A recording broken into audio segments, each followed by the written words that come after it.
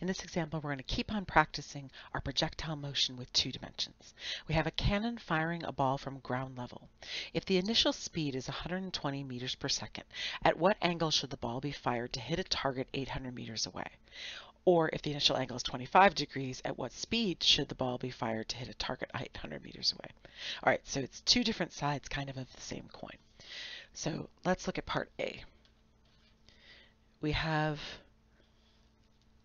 a cannon firing the ball from ground level. Now you'll notice that ground level right there, that's your initial position, which we know as x0, y0.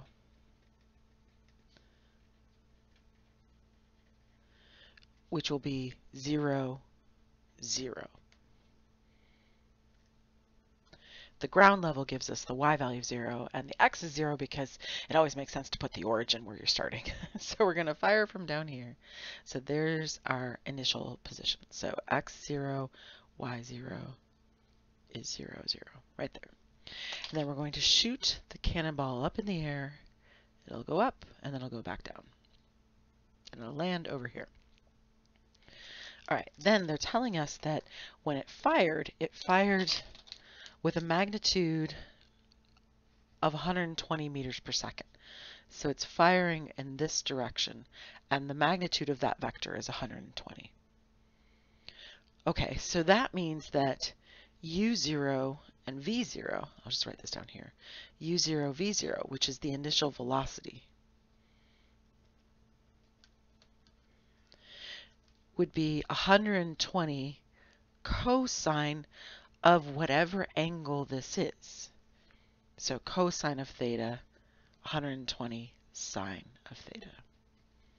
That's our initial velocity. Okay, now let's put that together. So we know that position would be u0 t plus x0, and then negative 1/2 g t squared plus v0 t plus y0. That is the position function. So we know that that would be 120 cosine of theta times t plus x0, which was 0. So I don't have to write anything. I'll just get rid of that little plus sign because I don't need it. All right, now gravity. We're dealing with meters here, so I'll just make a little note. Gravity must be 9.8 meters per second squared because we're in metric. Okay, so that's negative 1/2 times 9.8, which is negative 4.9 t squared plus, and then v0 would be 120 sine of theta times t, and then there is no y0, it's 0, so we're good there. Now there is one more piece of information. So if you'll notice, we're looking for the angle, right? So we're looking for theta. That's what we want to find. So I'm not going to be able to just plug in values here. But I do know that the target is 800 meters away. So I know that this distance right here is 800. And so this point over here is 800, 0, if I want to write it as a point or a vector. Okay, so let's think about that. I just want to kind of segment off my graph. There's my assumptions over here on the left. Okay, so let's make a note. When x is 800, y is 0 when to hit the target. Or at the target, I guess I could say. So at the target, x is 800, y is 0. That's over here.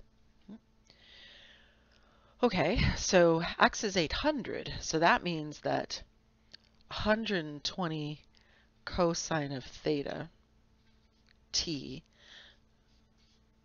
must be equal to 800. And similarly, negative 4.9 t squared plus 120 sine of theta t would be equal to 0.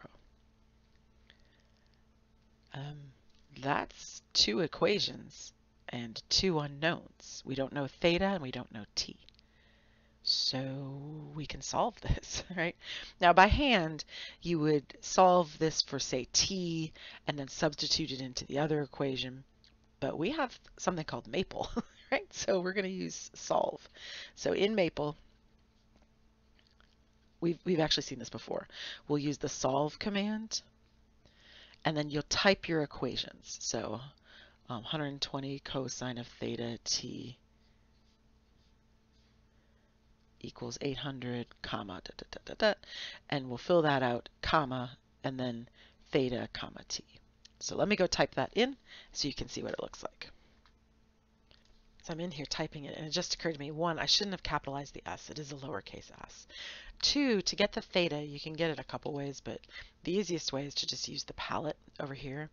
Theta is right there. So you say 120 cosine of theta times t equals 800, comma, negative 4.9 t squared plus 120 sine theta. Make sure you pick the same symbol. Theta times t equals 0. Close your curly braces, comma, theta, comma, t.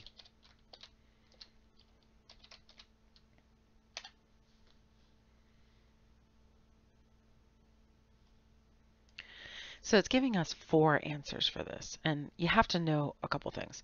One, the negative answers can get thrown out. There's no way you can go back in time before you shot the cannon. So these two that have negative times associated with them, there's no way that that is correct. So you can just toss those out. So then think about the other two. This one has time at 6.95 seconds, which makes sense for a cannonball, and this has 23 seconds, which even if that's a valid answer, it's fine, but it's not going to work for us because it hit the ground first with this one. So this is the one we want. Oh, it's probably too small a font for you to see. So we want the one that has the first time solution that we're interested in, the first positive t solution, which would be this one with the 6.95, not this one, which is, at 23 seconds, because it will have already hit the ground at 6.95 seconds. So there we go. So we've got solutions. I'm going to lowercase my s for my solve here. So my solutions are t is 6.95275 seconds, and theta is 0.28786. Now keep in mind that's radians, right? It can't help itself. Right? It's radians. So we want to convert that to degrees because that's the way we think about, or the way we deal with angles for trajectories. So I would convert that answer. So I can even copy and paste it, I think. So it's this answer, 0.287 and change to degrees. And it's 16.49 degrees, or 16.493. Sorry, my dog was right next to me. Okay.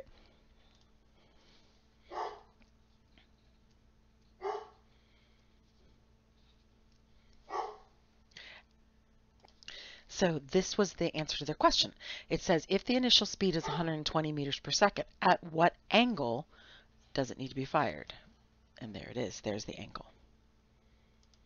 So that's part A done. Okay, so let's put a big line in the middle of the paper. And let's do part B. Okay, for part B, we're still firing from ground level, but this time they gave us the initial angle. So we can go like this. Firing from ground level, boom. We still know a couple things. We know that this is 800, 0 over here. You can write it as a vector or as a point. It kind of doesn't really matter. We know that this is 0, 0 for our initial position, right there. Right, that's your x0, y0, because it's fired from ground level. But this time, when we shoot off this direction, we know the angle is 25 degrees. So what is it we're trying to solve for? Well, we're trying to solve for the speed. In other words, we don't know how harder, how fast it's coming out of that cannon. We don't know the magnitude of this vector, so we're going to call it k. Oh, okay, so that means that our initial velocity, which is u0, v0, is, I'm going to write it this way, is k cosine of theta, k sine of theta. And again, gravity is still 9.8, so that's no big deal. We assume that because we're in metric. Okay, so how does this change our setup? So if we think about our position function, r of t, which is u0, right, u0t plus x0, excuse me, u0t plus x0, negative 1/2 gt squared plus v0t plus y0. All right, so u0 would be k cosine of theta times t plus x0, which is nothing. We don't have a 0 or x0. Well, we do, but it's 0. And then negative 1/2 times 9.8 is negative 4.9 t squared plus, and then v0 would be k sine of, oh, I'm so sorry. We do know the angle. I got distracted by my dog barking here. This is k cosine of 25 degrees, k sine of 25 degrees. There you go. Sorry. So this is, hold on, let me fix this. There we go, I fixed it. All right, so we have our u0 right here times t, and then negative 4.9 t squared plus, there's our v0 times t, and x0, y0 ended up being 0, 0, so it's pointless. Okay, but again, when we hit the target,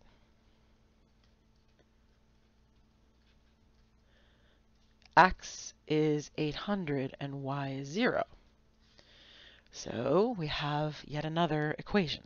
So we could say k cosine of 25 degrees times t equals 800, and negative 4.9 t squared plus k sine of 25 degrees times t equals 0. That's two equations and two unknowns, and we are going to use solve in Maple. Now, one thing that we want to keep in mind is that when you do something like sine or cosine, it always assumes that you're in radians in Maple. So you have to convert your angle from degrees to radians in order to be able to make this work. Okay, so I'm going to label this part B, and I'm going to label my angle. So I'm just going to say A3, so A for angle, colon equals, oops, I don't know why that's bolded, A3 colon equals, and then I'm going to convert my degrees, which is 25 degrees, you have to write the word degrees, to radians.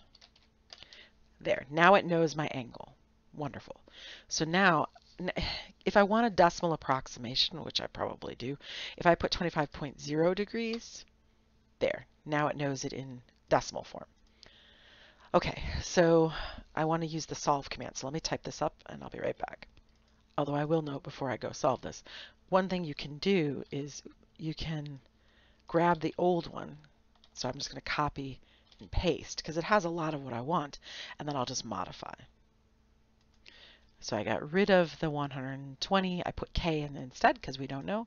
And I'm using A3 for my angle because that's the 25 degrees changed to radians. And then I have to go over here and tell it I want it to solve for k and t. All right, again, ignore the negative ones. That's not going to do any good to go back in time before you shot the cannon. So you're going to look right here at the 8.7 for your time. Oh, sorry, these are small font. All right, so 8.7 seconds for your font or for your time. So k is 101.165.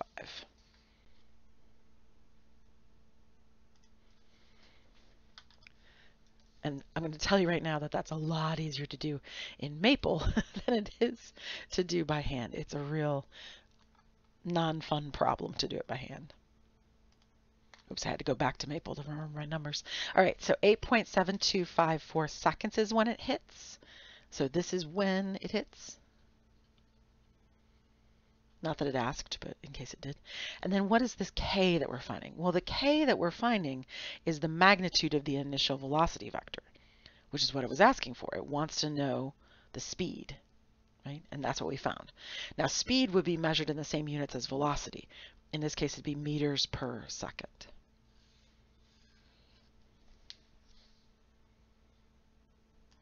And we're done.